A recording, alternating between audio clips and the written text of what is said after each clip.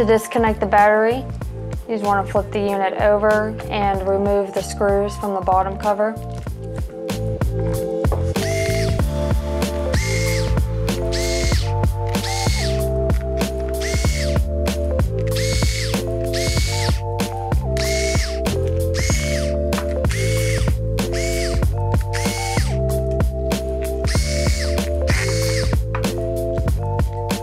Once all the screws are out, you can remove the bottom cover.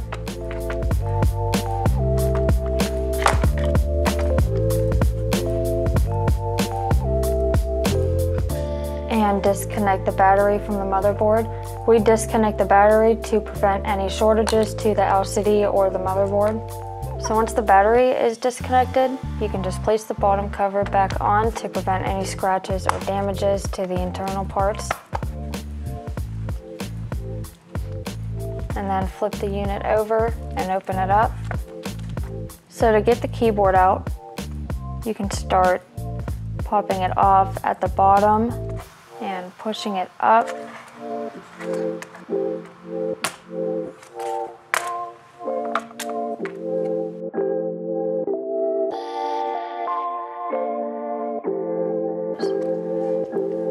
Once the keyboard has been removed, you can disconnect the keyboard ribbon from the motherboard.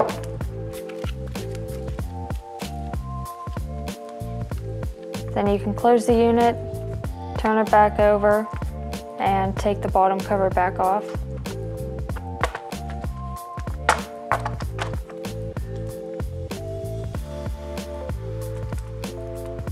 And take out all of the screws that are in the palm rest.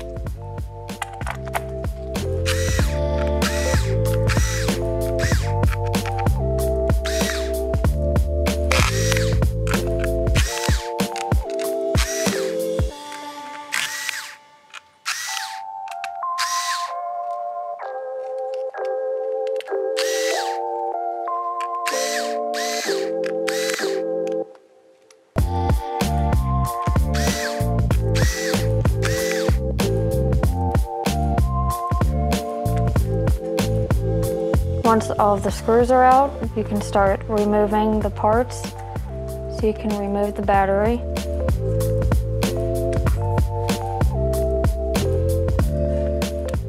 Disconnect the speakers and remove those.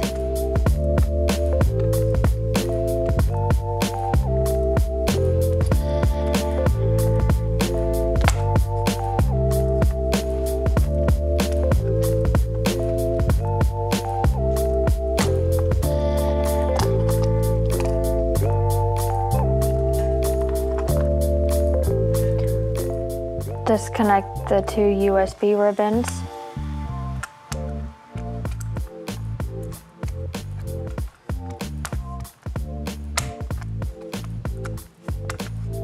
And remove the USB board.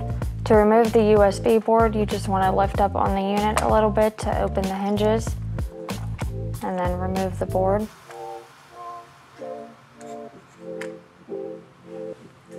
And then disconnect any remaining cables or wires from the motherboard. So the Wi-Fi cables, the LCD cable, and the touchpad ribbon.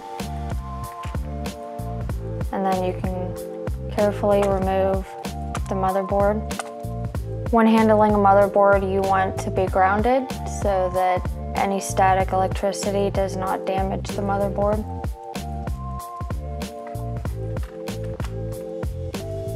And now to get the palm rest off, you just want to open the unit up.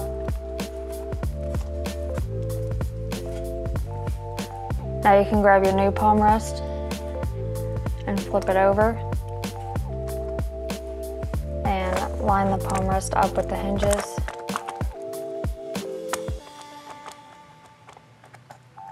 Once it's lined up, you can grab both the palm rest and the hinges and lay it back down. Once the palm rest is back into place and lined up with the hinges, you just want to open the hinges back up a little bit so that you can get the motherboard and the USB board back in. So you can grab the motherboard and put that back into place. Once the motherboard's back in, you can put this hinge back down.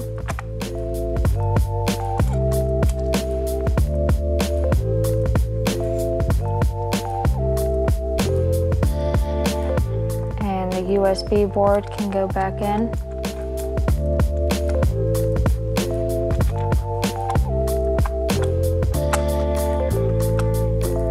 And then this hinge can go back down.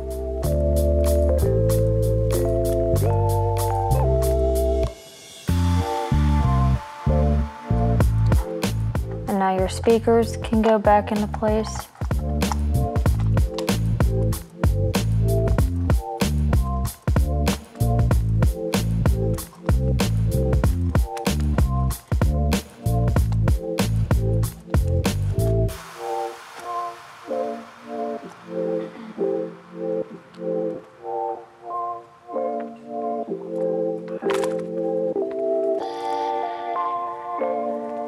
And your battery can go back in.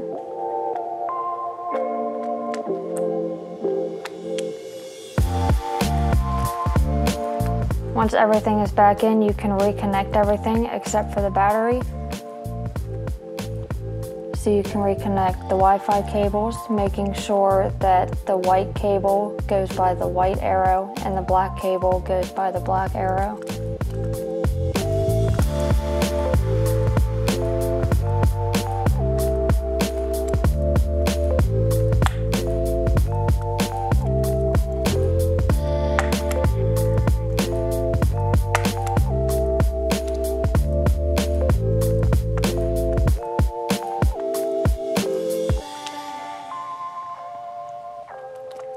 And then you can reconnect the LCD cable.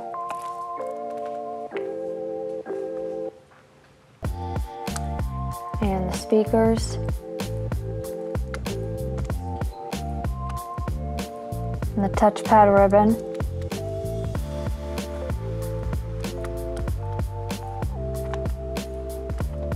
And the two USB ribbons.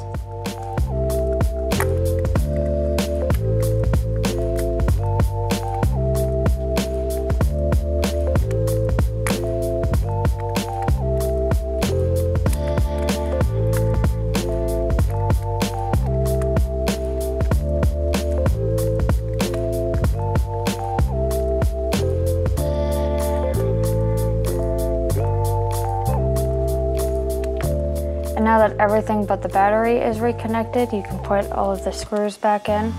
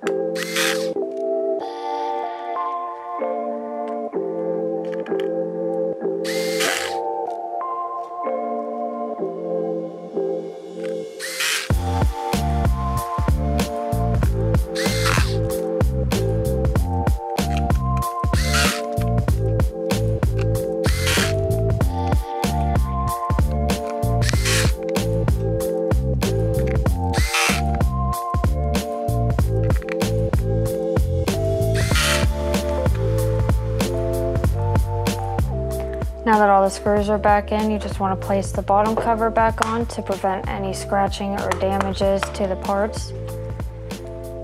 And flip the unit over.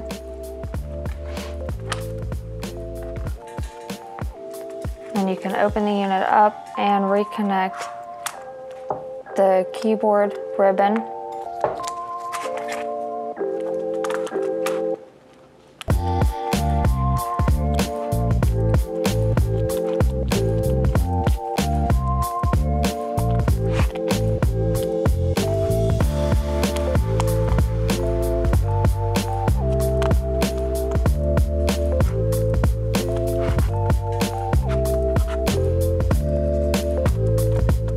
And then snap the keyboard back into the palm rest.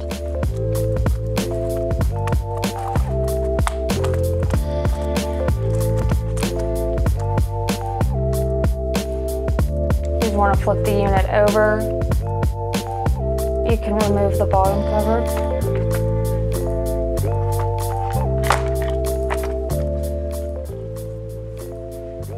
Now you can reconnect the battery cable to the motherboard.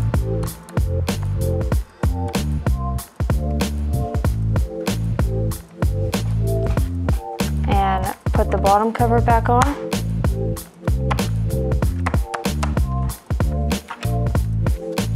And then you can put the screws back into the bottom cover.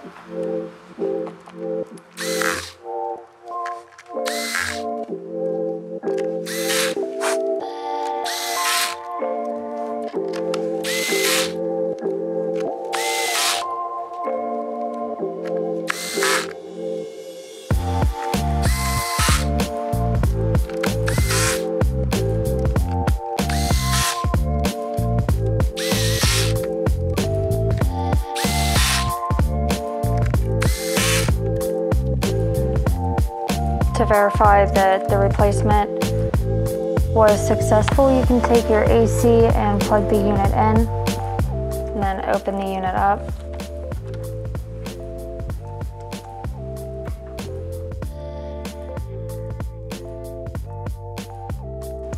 If the unit turns on, that means the replacement was successful. And if you want to double check to make sure that your battery is working properly, you can unplug the unit, and if it stays on, then that means the battery is working. So then you can shut the unit off.